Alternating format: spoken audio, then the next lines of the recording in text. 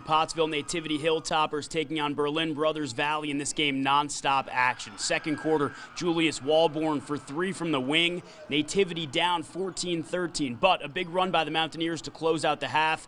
Pace Prosser for three. Berlin Brothers Valley would take a 10-point lead headed into the locker room. In the second half, Nativity able to close the gap. Fourth quarter, Hilltoppers down just three, and the beautiful feed from Jacob Hoffman along the baseline to Keegan Hertz, and Hertz gets the job done. Basket and the foul. He'd make the free throw, tie game under a minute. Elijah Seckler, so big all afternoon for the Mountaineers. The gorgeous jumper gives his team a 2-point lead, but with 30 seconds to play, Cody Miller there to clean up the miss and retie the ball game. We would head to overtime in the state championship game. In OT, Marquise Ratcliffe showed his presence, uses his body to draw the contact and gets it to go.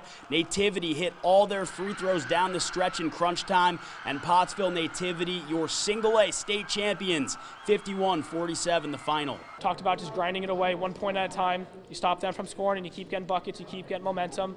Student section obviously helped every game. They're a big part of what we do. We got a couple shots from Kagan, big shot from Cody, and that was it. We just went with it and rolled with it.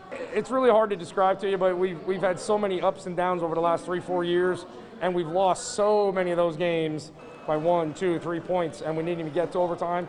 So for us to have a couple of them like this and come out on the winning edge is just a great feeling and a great attribute to the boys and how much they've learned and grown. One of the best basketball games you could ask for, and it's Pottsville Nativity taking home the Class Single A state championship.